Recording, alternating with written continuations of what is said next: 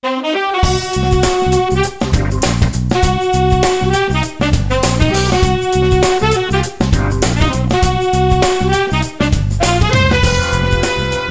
this is what it means to be big money.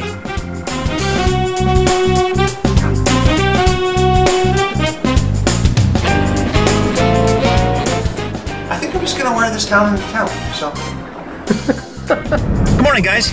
Today should be a kind of a fun day. Driving south on PCH, still in the Toyota Mirai hydrogen powered vehicle. Although we did do a fill up with this car the day that it arrived at the pad. I need a little bit of fuel, so I'm going to drive over and fuel it up myself. First time by myself, going to check it out. But then I'm heading over to visit a friend, Greg Gill from the Automobile Driving Museum. He lives over in Pasadena, so we're going to go and visit him. He has an interesting vehicle that has not been seen in years. This is an exclusive. It's going to be an opportunity to see a car that has not been in the public for a very long time. Eventually, it will be at Wheels and Waves, so we're going to take a look and show you guys for the first time, up close and personal.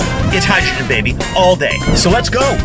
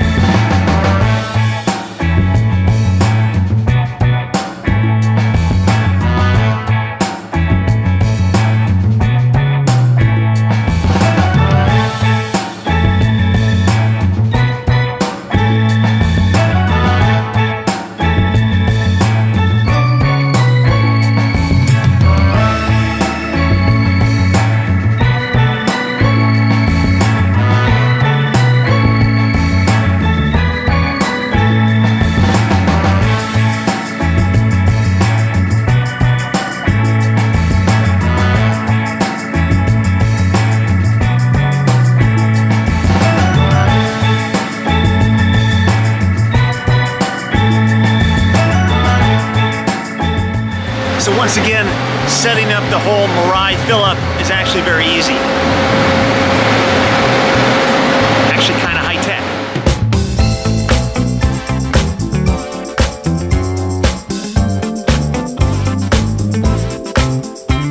All right, we're good to go.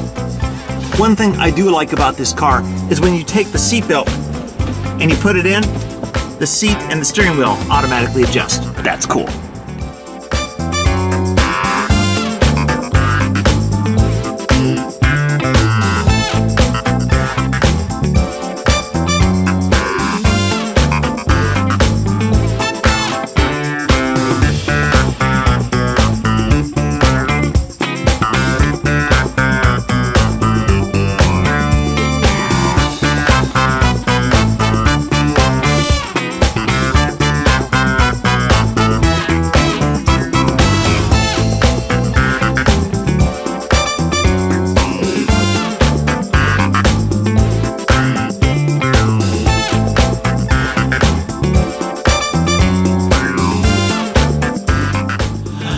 This is a fabulous place to be, Greg.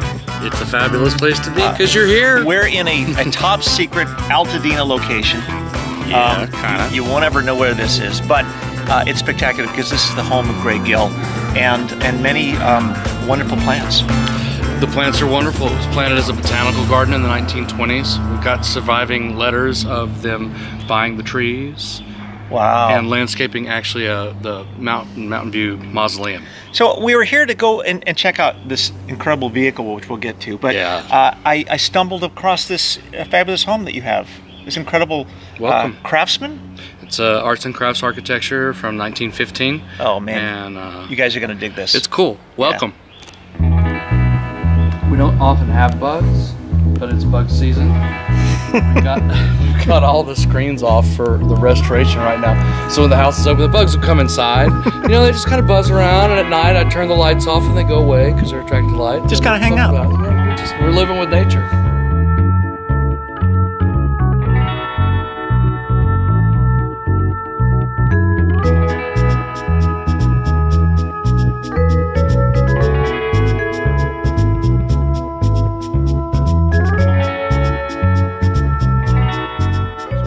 So it's called Solvang. It was named this by Christian Waldemar Christensen, who had the long-term ownership of the home. He was Danish. It meant sunny field, and you see the plants when you come in now, but that's what it looked like. There were no plants, nothing. What year was that? 1915 was when the house was built. Can you see her, that little statue right there on top of that black pedestal? Yeah. Can you see her right there? Ooh. Mr. Christensen died without heirs. All of his stuff went to the Children's Hospital Fund store. I bought them from a lady in Orange County on eBay. Her mother bought them from the Children's Hospital store in 1964. We have the receipt. These came back to the house. God, they were stunning. They're called Malibu Prince and Princess. They're a Victorian era casting. I've seen them in solid bronze. This is cheap cold painted metal. It's kind of faded, but they were here long before I was here.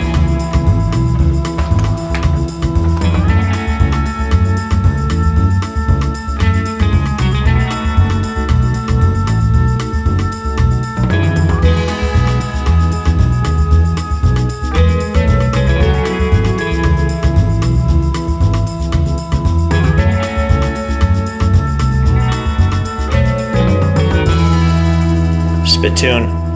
It's awesome.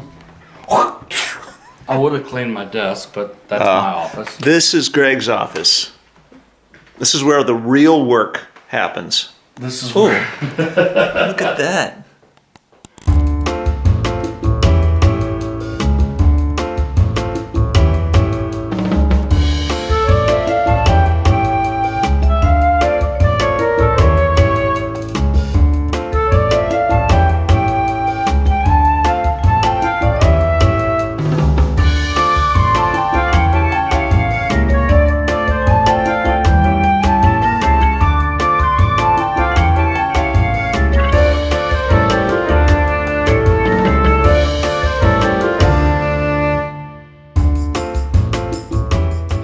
And right over there is an incredible car. It is kind of car that you haven't seen in years, if at all. If at all. It's been hiding. Although I did have somebody, I showed it at our local club. I walked across the parking lot, came right up to me, older me, he said, I know that car. Where has it been? Hoping that maybe by putting it out there, if anybody knows about some of the holes of where this car was since it left its original owner. Which we'll We're talk still about. assembling it a little bit. You guys want to see it? We're still putting it together. Yeah. Let's go check it out. It's cool.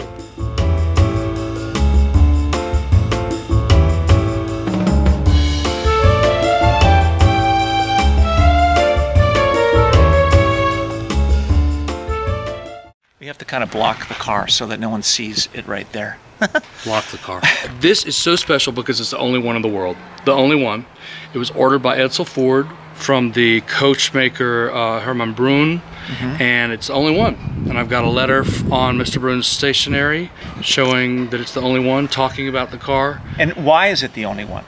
It's the only one because they built something else afterwards. This was an effort at the time. The coach builders were going out of business because they weren't doing coach-built cars. So Brun was the coach builder. Brun was the coach builder. And it was commissioned by Ford? Edsel Ford. Edsel Ford. Okay. Edsel Ford. At that time, the manufacturers were keeping the coach builders in business a lot. They would handle their quote-unquote concept cars or special cars for the manufacturers' families and stuff because their business was drying up. Yeah. So they were relying upon contracts from Ford et al., Lincoln, and other large cars. So the Brun family had been close with the Ford family all along. Mr. Brun the elder Mr. Brun, I think, had worked in an early Ford factory like in the 20s or something. But anyway, so Brun is the coach builder. And what year's the car? It's a 1938 Lincoln-Zephyr. And it's pretty cool. You guys want to see it, don't you? Yeah. You really want to see it? Okay.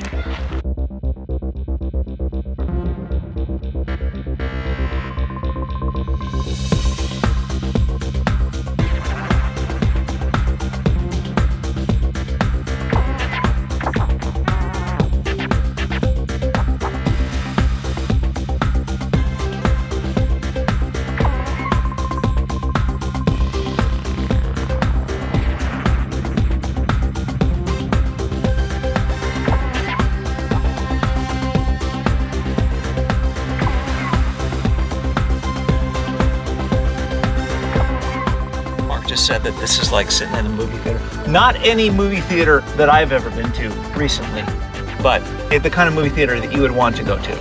There are moments when you're sitting there and you feel like you're Kate Winslet and Leonardo DiCaprio comes in. Drive me to the stars.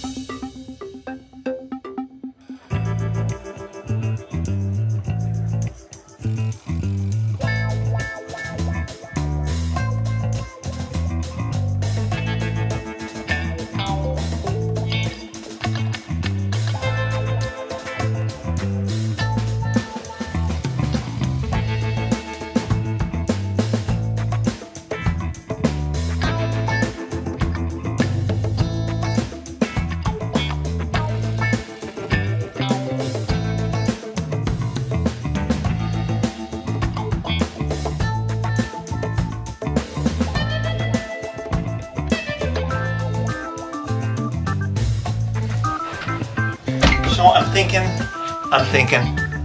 thinking about doing a really cool project. I don't want to say too much about it because there's still a lot of balls in the air. Not really going to reveal exactly what that is, but although if you have been watching the vlog, you may have seen something that I'm playing with. And playing is what we do best. Now we're going to go grab the hydrogen-powered Toyota Mirai, and we're going to go for a spin. We're going to grab our buddy Bob, and we're going to go up to the County Line store to get a beer. They're going to get a beer. I'm going to get a root beer.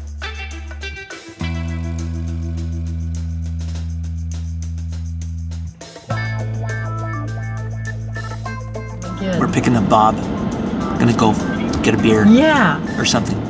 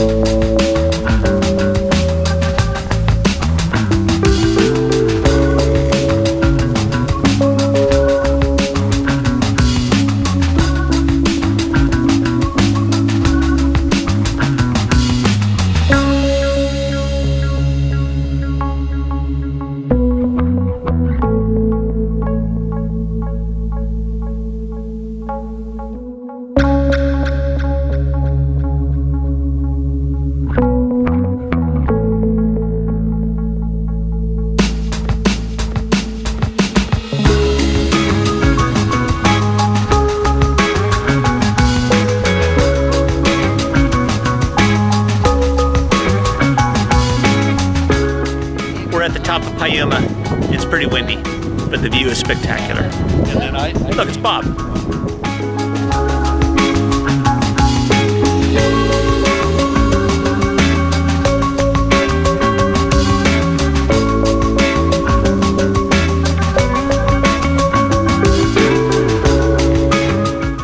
Many years ago, we went to Hawaii, and while we were there, we bought some guava seeds to grow a guava tree. Now, if you're familiar with a guava tree, it pretty much only grows in environments like where Hawaii is, you know, kind of that central hot tropical kind of thing. And we weren't really sure that even though we're in Southern California and there can be tropical aspects of it, whether a guava tree would actually grow or not. Cut to 10 years, now we've planted the guava tree. It's right outside in our garden. And last year we got kind of a first crop of guavas. You know, they were maybe about this big and they They were tasty, and guava is my favorite fruit. Ever since I was a kid, I went to Hawaii when I was about 9 or 10 and had guava juice, and that was it. I was hooked. But recently, with all the rains and stuff that we've been having, guavas have been starting to percolate. Things like this. Now, if you're not familiar with a guava, it's yellow on the outside and, well, pink on the inside. And I like that. The other cool thing about guavas is that you can pretty much eat the whole thing. Phenomenal. Phenomenal. Now, if you've never had a guava, you can't really describe the flavor because it's kind of sweet but kind of tangy at the same time. It's like an explosion of tropics in your mouth. Perfect line for a commercial. Amazing. Also, big thanks to Sarkeesian. Sent me a bunch of chocolate coffee. This is my favorite coffee of all time. And every time I order 4 bags, Deborah, who is the owner of the company, sends me an extra bag. Oh, it smells phenomenal. This is gold. Even though it's in a red bag, it's gold. Thank you, Deborah. You're a queen among princesses. A few things going on. First of all, let me say big thanks to Greg Gill for having me over to his house and checking out. Amazing place, right? I mean, incredible place. Tremendous amount of history and cars there, that Lincoln-Zephyr. Oh my God. Greg, of course, is one of the nicest guys that you'll ever meet. If you ever come to Wheels and Waves, if you've been to Wheels and Waves and you've met him, he works with the Automobile Driving Museum, but he also has his own company, the Greg Gill Company. He brokers cars and does a lot of really great things for clients. If you have a kind of a high-end car and you're not really sure who to go to, find out, what you can do or how you can sell it or find someone that is right for that specific car, Greg is the man. All right, people, you got to get out there and you got to do what you love. You got to identify what you love and you just got to make it happen. You got to just get out there and enjoy yourself. It's a spectacular time of year. There's all kinds of wonderful things to look at. Be grateful for what you have, because the more you're grateful for what you have, the more cool stuff comes. And always remember, there are only 2 rules for success. Number 1, never reveal everything that you know. And number 2,